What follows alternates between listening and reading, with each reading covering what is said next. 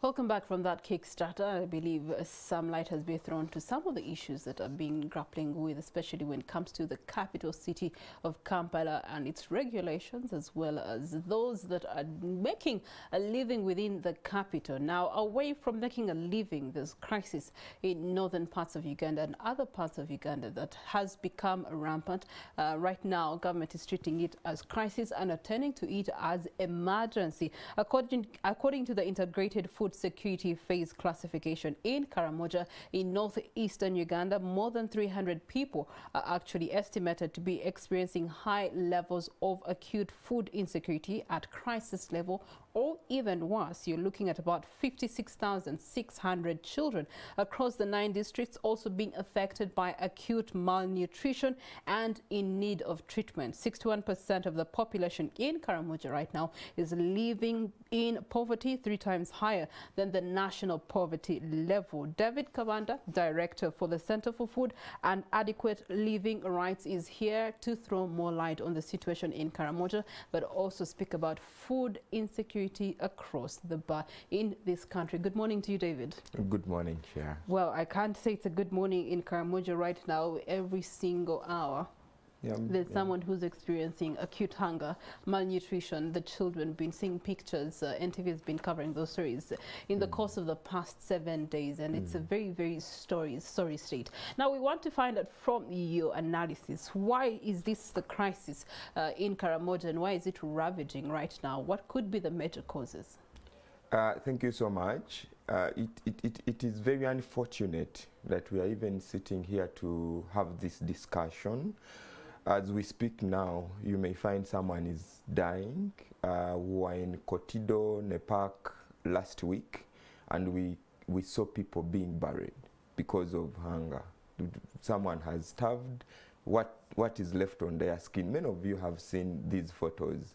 What is left on their skin are bones. So I think this is why I think it is very sad that as a country which has 2 seasons in a year, very good seasons, very good vegetation and everything, we find ourselves in these discussions, discussing a crisis where there ought to be none, discussing an emergency where there ought to be none. I think as a country, we need to recenter the basics, and coming from the Center for Food and Adequate Living Rights, we think that we need to bring back the law in its place. If we are talking about this critical component of life, this critical component which we call the fundamental human right to food, then we need to go back to the basics of the law. What does the law requires us to do? Who is responsible for what, and who must do what? I think as a country, as a people, we now need to go into a very honest conversation and then look at ourselves in how we have failed the fellow countrymen. Many people are talking about Karamoja, but we know that Karamoja, it is not happening for the first time. It has happened. The other year in 2019 and 20, we know that they were even given food and the food killed them. Yes, there are even cases in court. Food, when the food was distributed. So I think it is a consistent failure on the people who must manage and govern situations. And I think it is not only a failure, but when leaders refuse, I call it refuse, to do what they ought to do. And this is why. Uganda is a sovereign state. We have a constitution, we have a government. I know we have a cabinet, we have parliament, and we have the judiciary. We have a constitution. Ladies and gentlemen, in this constitution, Uganda must establish what we call national food reserves, or a national food reserve system. We don't have it. Since 1995, we have talked, we have cried, we have asked you. It is not actually begging, it is a constitutional mandate. It is a legal obligation on you. And it's not even just in the Ugandan constitution, but also in the integration of the East African communities. It's also one of those key things, setting up a strategic food reserve. Yes, they even call it strategic food reserves under Article 110. If we are members of the East African Community Treaty, if other partner states have strategic food reserves, why are we different? Why don't we have strategic food reserves? Then the bigger question would be, is that why does government, in the presence of the constitutional mandate and the treaty mandate to those, to us as we contribute to the East African community, why does the government continuously treat it as in the name of crisis and emergency or disaster for that matter? Because now you looked at last week alone, you did have the Prime Minister, Robin Anabancha, going to the floor of Parliament seeking for 135 billion shillings to sort out this issue as an emergency. There's food that has been sent to Karamoja in this regard as relief to aid in giving solution to the crisis right now. And yet you're looking at a situation whereby 3 months ago you did have the United Nations actually giving a report to the Office of the Prime Minister in collaboration with the Ministry of Health, which clearly indicated that there was going to be a food crisis in Karamoja. Away from that, this is something that is guided by nature. We all know that every so often in a year, areas like Karamoja are going to be having food crisis. For leaders who care, I think they even needed to give Ugandans a public apology, because they all know this information. And see, this is not the first time, but I'm telling you, we are sitting in this studio. Give me 1 month from now, we'll be having stories of 135 billion disappearing somewhere. Maybe a percentage of it didn't even reach to the people. Again, coming back to when people do not respect human rights. No accountability sometimes. There is a lot of impunity. You've asked me a question, why? You know, you have all this information with you, but because nobody is accountable, people are not participating, people are not empowered, there is not, you know, recourse to dignity, looking at people as, you know, as a people who deserve dignity. I think we are losing it at that point. And for us, this is why we are asking Office of the Prime Minister and everyone who is concerned that let us go back to recentering a human rights-based approach to this food situation. And I also want to mention, Shira, that we have local governments. Local governments are body corporates. They can sue or be sued. They have the mandate under the Local Government Act. Why I insisted that local governments have also failed their people, you live near with the people. Tell us, what are you doing when it comes to food security? If you are in a park, Kotido, yes, we know that the climate conditions there are very harsh, but you plan, because people have been able to feed themselves ever since that region was created by God. And we cannot be failing at now. Now, turning Karamoja into a begging region, that every time they must be putting up their hands to beg, give us, give us. We are taking away from a food rights angle, because food must actually be culturally appropriate and people must be able to eat from their, you know, customs and cultures. We know these people are pastoralists. It is also food. We get food from animals, from birds. You know, what happened to their animals? How can they, can we see like a continuous trade? If you trade what you don't have and you get what you have and you get what you don't have. So we need to go back to the drawing board. But I also wanted to bring in an aspect of, yes, we are talking about Karamoja, but I want to speak to all of you Ugandans. Yesterday I was in Chankwanzi, and you can clearly see a lot of malnutrition when it comes to specifically to children. Many Ugandans are silently starving. People don't have food. And this is what you must When know. you say people don't have food, please be clear, because the president continues to pride in the surplus of food in this country.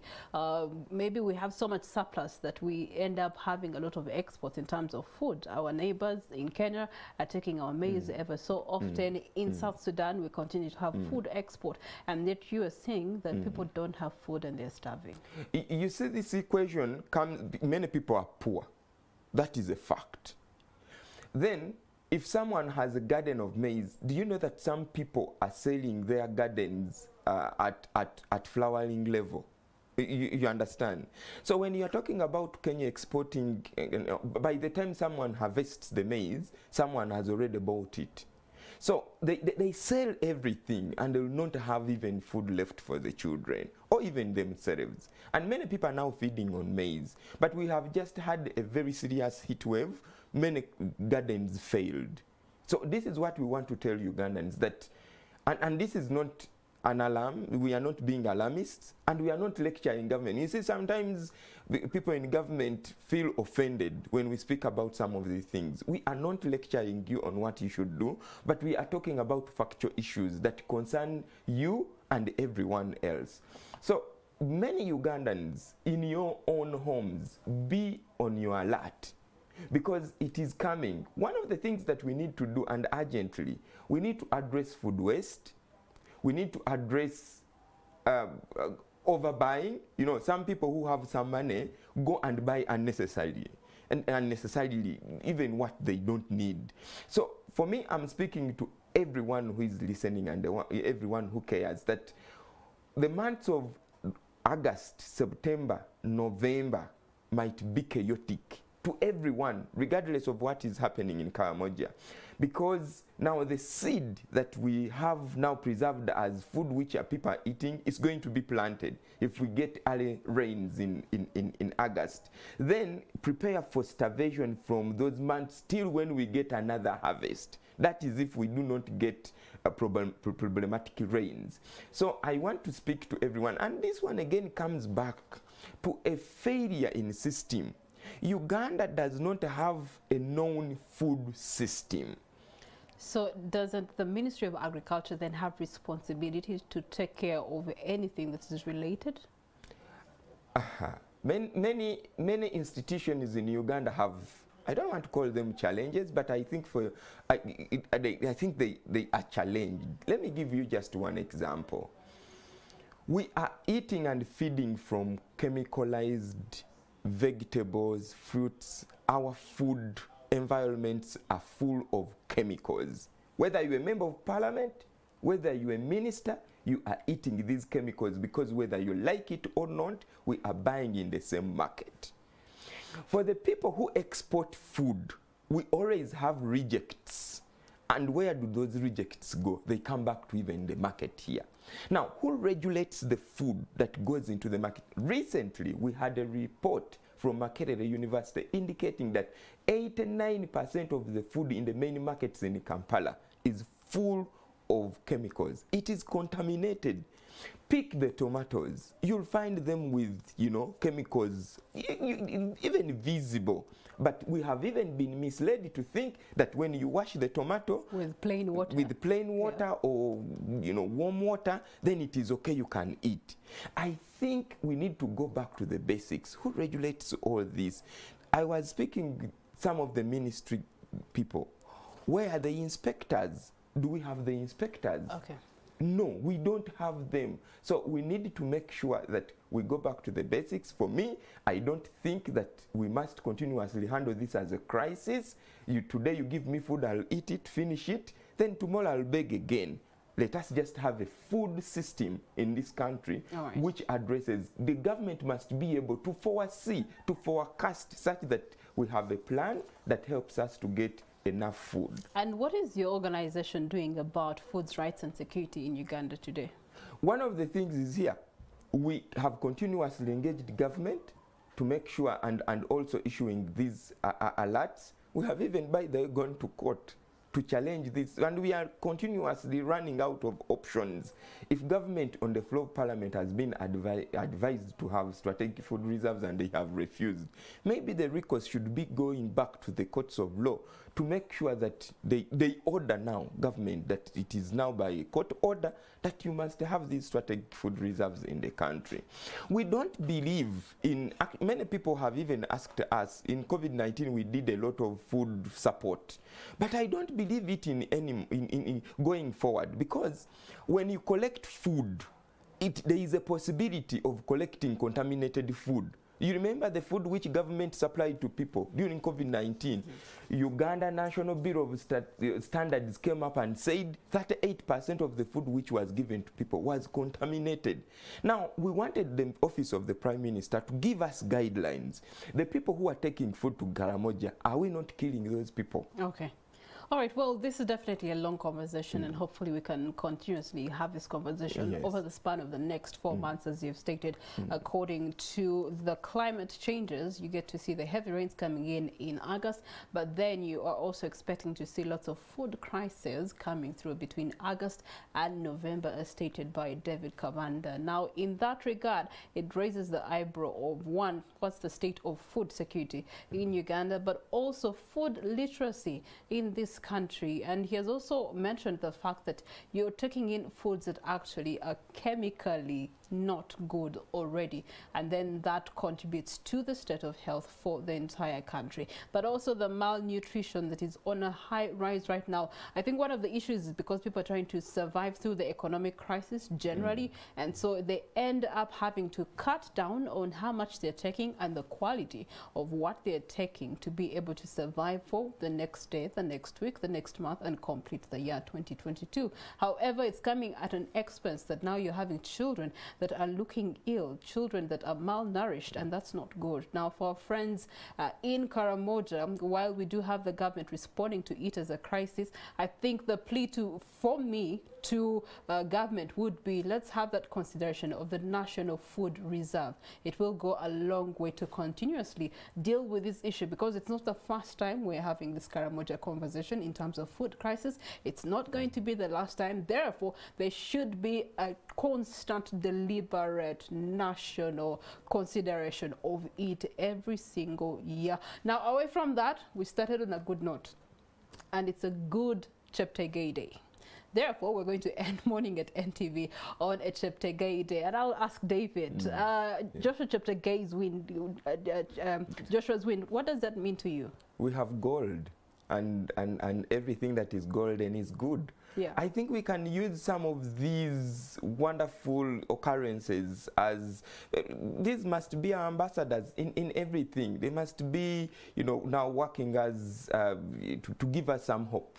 I think that there is something good in it. Yes, we are talking about these many failing and things and challenges, but you see, we are very happy and proud that at least we have a gold at international level. Okay, yes. All right. Well, one of the books in the Bible written by Paul, and I quote, "I have run a good race. I've finished my race." The question is, have you run your race? Joshua Cheptegei has also run his 10,000 meters, and he has completed them, and he has earned himself a gold. Now, the onus is on you to actually pick up on your own race, be it financially, be it family-wise, be it business, be it whatever thing that you are engaged in right now. Pick up your race, run it, and you will win a gold at the end of the day, the end of the week, the end of the year, and whatever reward as and when it comes through your way. From morning at NTV, thank you so much for having joined us for Monday's edition. Until we meet tomorrow, 6:30 a.m. Have a blessed day.